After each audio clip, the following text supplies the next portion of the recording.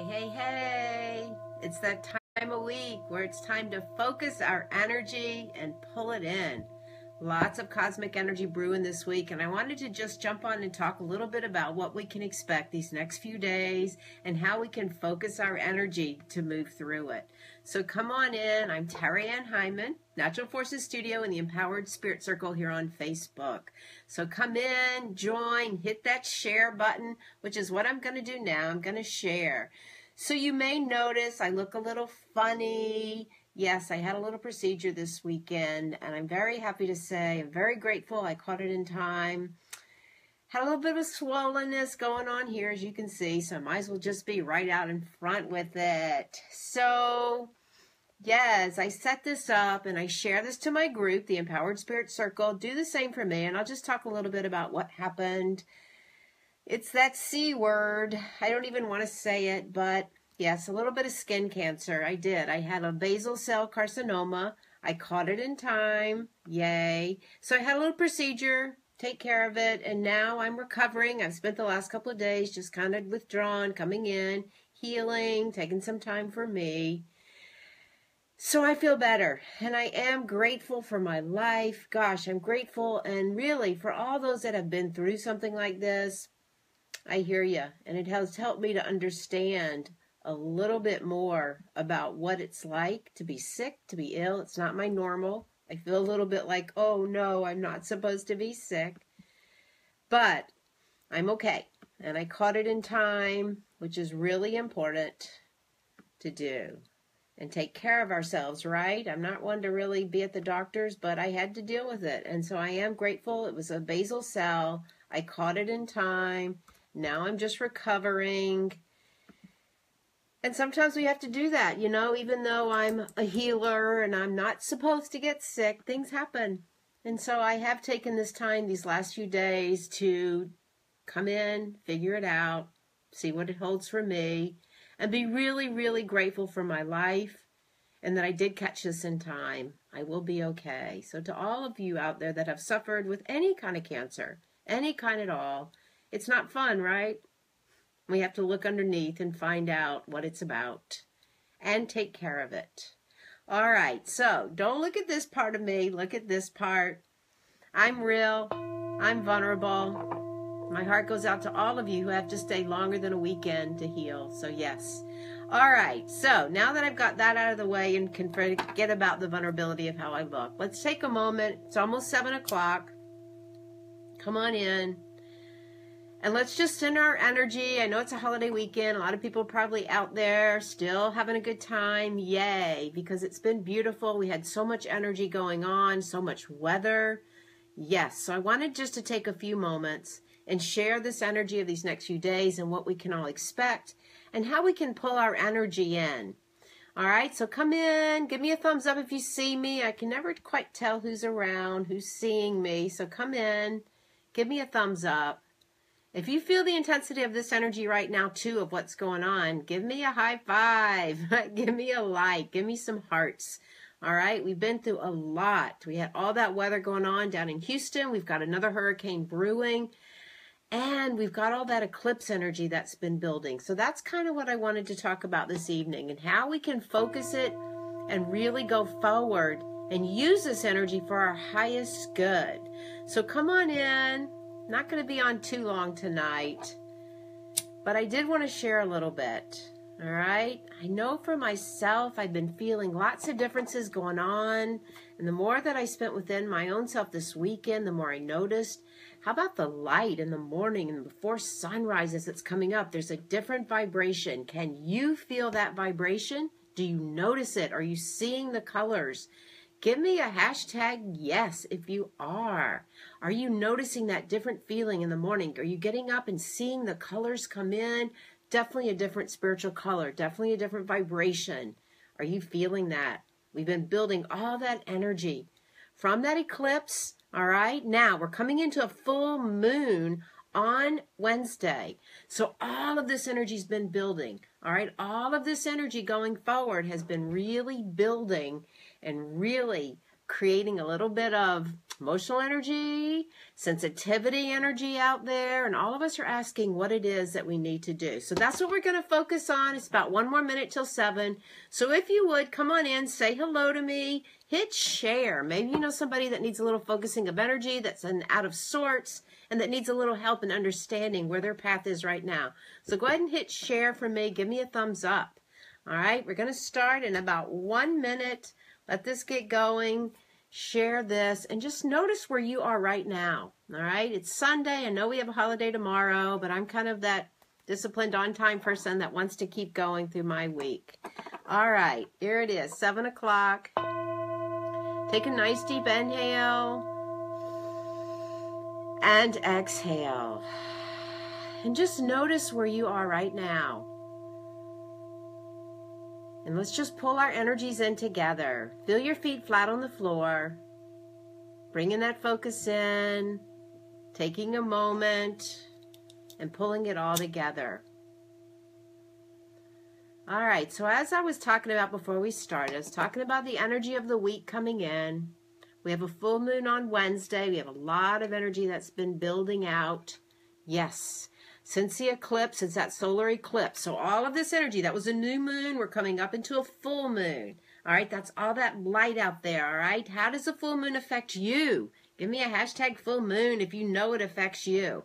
All right, it happens to be in Pisces. So Pisces is going to add an extra level of emotional energy. It's also going to add an extra level of intuitive and psychic energy out there. So trust your instincts rather than trusting others, all right? That's really important this week. Go within, calm down, ask yourself what's different about you. There's a lot of differences going on in our energy levels, a lot of differences in those vibrations.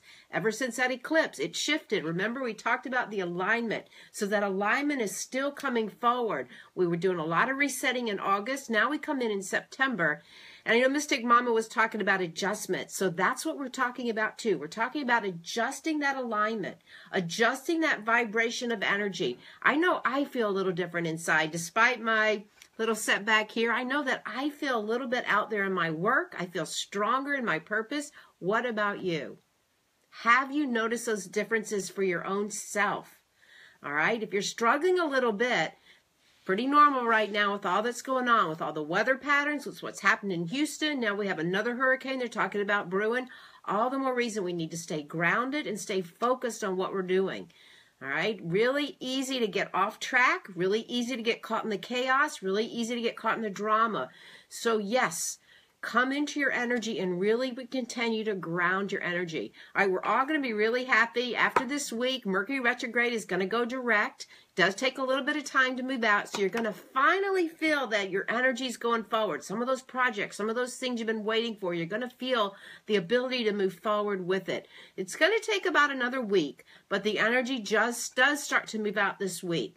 All right, so between the full moon and between that going on, there's a lot of Mars energy too. You're going to feel this a little bit of like chaos, off balance. A lot of things are going to be rising up for you to look at and for you to evaluate. So really important that you take that time, all right? Every day, every single day, we need to sit still and ask ourselves, what is going on? Get quiet. Let the thoughts detox out, because right now things are really stirring up. We have that adjustment to do in our energy levels, and that is what is really important. All right, staying above that chaos is awesome. Really good that we do that. All right, so just imagine where you are right now. All right, summer's coming to an end. The seasons, what happens in the fall is we start to pull our energy in. Winter, we're in there, but right now we're coming from the summer, which has been very outward, to the fall, which is going to be a very inward time. We're going to start to pull that in. We switch our energy, we switch our vibration as September comes forward with the energy of fall. So notice where you are right now. What is that adjustment that you need? What is that centering and balance that's going to help you in your life? What is that for you? All right, so let's just take a nice deep inhale. I'm going to do some cards. Let that soak in as you ask these questions for yourself. So the focus for the cards today is really, how can we use this energy for our highest good? What is it that we need to hear or to know? So take a nice deep inhale and exhale. I'm drawing from the wild unknown. They've got a lot of energy to offer us. All right, here we go. So the first card, very interesting enough, that comes up is the Mother of Swords. Now, last week we had the Daughter of Swords. All right, this card takes what we had last week and goes a little further, reminding us to be still. All right, the owl, the wise owl, still looks around. It's all-knowing. All right, so the mother is a little bit more mature than that daughter energy. So this is someone that is really very practical, very aligned in the energy of her thoughts. However, the mother can be very critical, and that critical energy can turn on yourself at some time. So this is really what I think the message is for us this week. Be still, take in the information, and try not to get so critical on your life, all right? Very important that we don't get caught in that criticism, because what does that do? Leads to self-negative talk, right? So be careful with that. Observe and stay in that stillness, but watch the criticism coming forward. All right, so that's our anchor card. So the next card that comes up is a great card to follow is the Temperance card. Temperance is about change. It's about finding that chemical balance, like that balancing of the opposing elements. In this particular case, it's the fire and the water. Many times that can be like that charged anger. So being able to find that balance is very healing. So in that criticism card, right, that Mother of Swords, finding that balance. So lots of times that's solitude. Lots of times that's being quiet. Lots of times that's releasing. And that's exactly what the full moon energy is about too. Releasing that excess energy and tempering that spirit, all right? That's what we're talking about. Interesting. The next card that comes up is the Eight of Cups, and that's a card that's saying, okay, it's over. It's done. This old way of being has had its way, which is a really good card to come up following that eclipse energy, right? Because many of us shifted our energy. We went through that portal, right? We raised our vibration. So the old way is done, all right? Let it go. And that's what the full moon is always about releasing. So now is the time, all right? If there's old energy, especially now that we're going to go into a new season, let it go, whatever it is for you, all right? Now, how do we do that? The Daughter of Cups. We've had this card several times. She comes forward to remind us to ground, to not be so scattered, right? It's easy to get all over the place. But grounding right now is really important as we all go through this major adjustments that we've been talking about. Really important to ground our energy. All right, and then the bottom of the deck is the moon. Perfect card for right now. The moon draws out the shadows. It draws out that intuitive abilities that we all have. It helps to illuminate, right? Especially that full moon that's coming up for us. All right, so if we take this and apply it to our week, remind yourself to sit still. Don't get too caught in that critical mind, all right? Practical, yes. Not too much in the critical of your own self. Have some temperance. Balance those elements out for you, all right? Be able to find the balance and the healing. This is a healing card. That Heron is a healing card that can help you to find the adjustments that need to be. Whatever it is, let it go. It's old. You know what this is, and only you know what this is. So go deep within and find out that part of you that you can let go as that moon gets full. All right? And the way to do it is to stay grounded.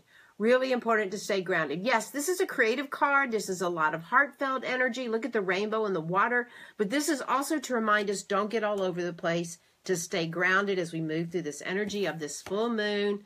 Let the shadows out. Open up to the illumination in your own life. Take a nice deep inhale. And exhale out. Let it go. And let's just take a few moments and focus our energy. Feel the feet flat on the floor. Take a nice deep inhale and bring that breath all the way up the body. And as you exhale, bring it all the way back down, deep into the earth. Feel the feet on the floor. And just start to pull all your energy in. Call it all back. From the week, call it back. And feel yourself grounding as you send that breath deep into the earth. And inhale, send that breath all the way up the body, up into the heavens. And exhale, coming all the way back down. Feel your energy grounding deep into the earth. Dropping a grounding cord. Let's use the grounding cord tonight. It's coming into that full moon. Feel that grounding cord going deep into the earth. And just release out all that excess energy right now, especially the emotional energy. Fear, judgment, stress, let it go. Imagine, pretend, visualize it all releasing down, all right? Energy can never be destroyed, only transformed. Transform it into more usable energy for you. Inhaling and exhaling. Send that breath all the way down, deep into the earth, releasing out that excess energy that we hold in the belly, all that excess emotional energy from the heart, let it go. Inhaling and exhaling. The key to this week is grounding and being still. A lot of chaos will start out as we move forward into the week, so take a nice deep inhale. And as you exhale, imagine all that chaos releasing. Feel yourself centering into yourself and feel the feet flat on the floor. Dropping into the heart. And on your next breath, open the heart out. Send the breath from your heart. Send out love and light for all people everywhere. And exhale, pull that energy back into you.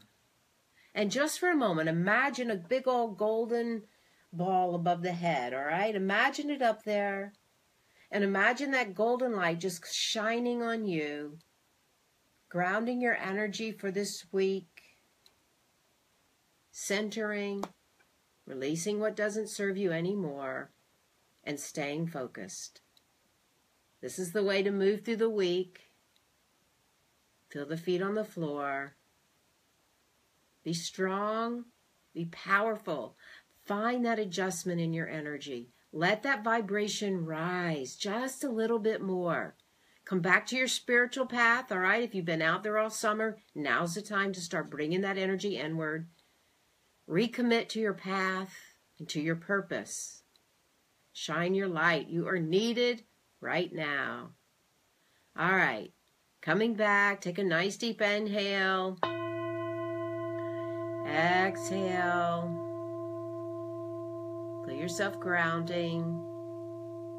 And just for a moment, bring the awareness right here to that third eye center. Open up that third eye. This full moon in Pisces is going to really open up our intuition if you allow it. Visualize right here out into your life. Have a great week. Take care of your health. Know what's going on. Thanks for joining me. To your spirit, namaste.